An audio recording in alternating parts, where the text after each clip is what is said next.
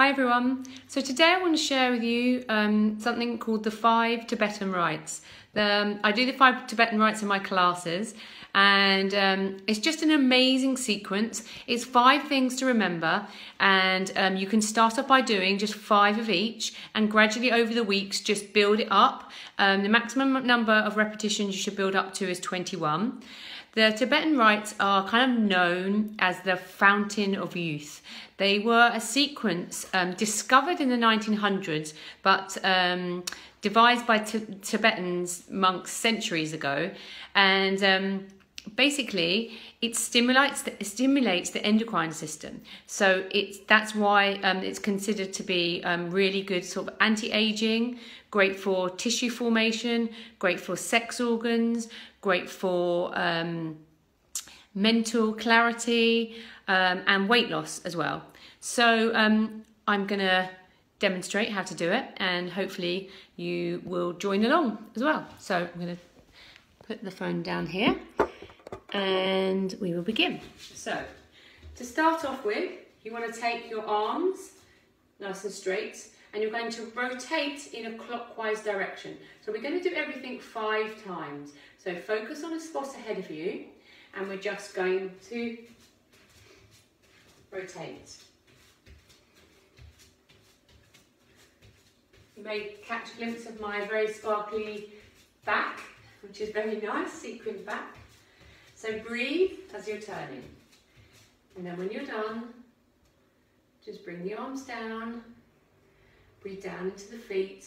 Take a few moments. You may feel dizzy. Okay, moving on to number 2.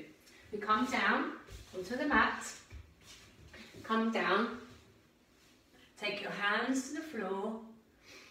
So you need to flex the feet, raise the head and look at your toes. Then suck the belly back towards the spine and keep the legs as one, legs nice and straight, bring the legs all the way up. Maybe today this is as far as you can go, and take the legs back down. If you can go further, you drop your head back to the floor and bring the feet over the head, and then lower down and lowering the feet. So flexing the toes, looking at the feet, all the way up, head comes back, and lowering down. So moving with the breath. So inhale as you come all the way up, and use the exhale as you come down. Flexing the feet, looking at the toes, legs come up as one, and down. So when the feet come up, lower the head down to the floor, and you can just give a little bit of a push further up and lower down.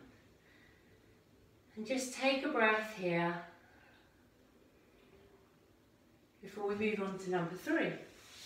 So number 3, come to kneeling, taking your hands to the side. You're just going to drop your chin to your chest and then curl all the way down, just dropping the top of your head to the mat, and then coming all the way up, sending your hips forwards and gazing back. That's 1.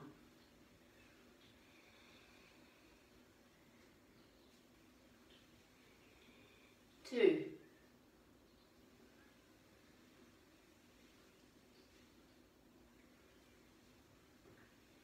3.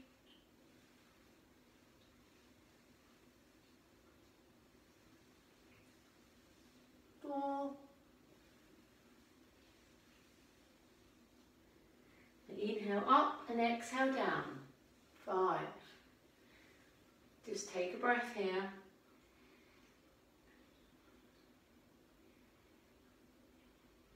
On to my favourite one. So, take your hands in line with your hips.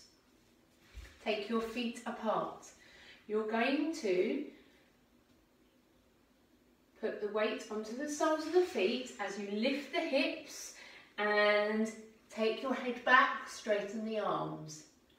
And then as you come down, pivot on your heels, push your body back so that your hips are in line with your hands, and then lowering down. That's 1. So 2, inhale up,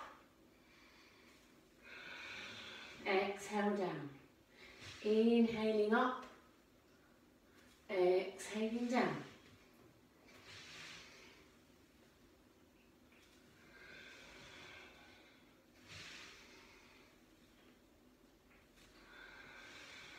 Last time.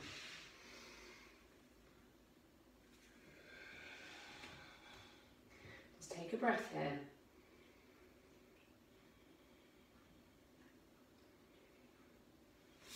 And on to number 5. So like I said, there are some modifications if this is too hard. You can message me and I can show you the modifications. So, come into an inverted V. Keeping the arms straight, you're just going to come forward, onto the toes, looking up. That's 1.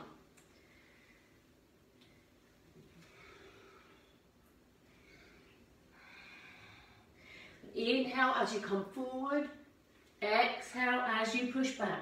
The arms are straight the whole time.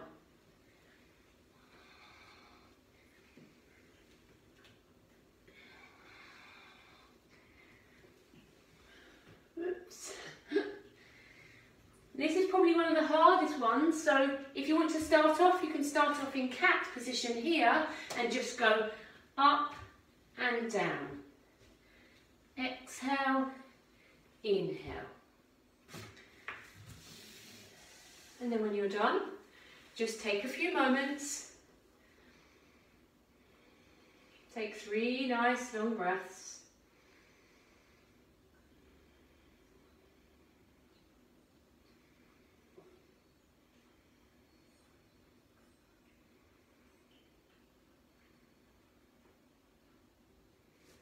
So namaste. Hope you enjoyed it.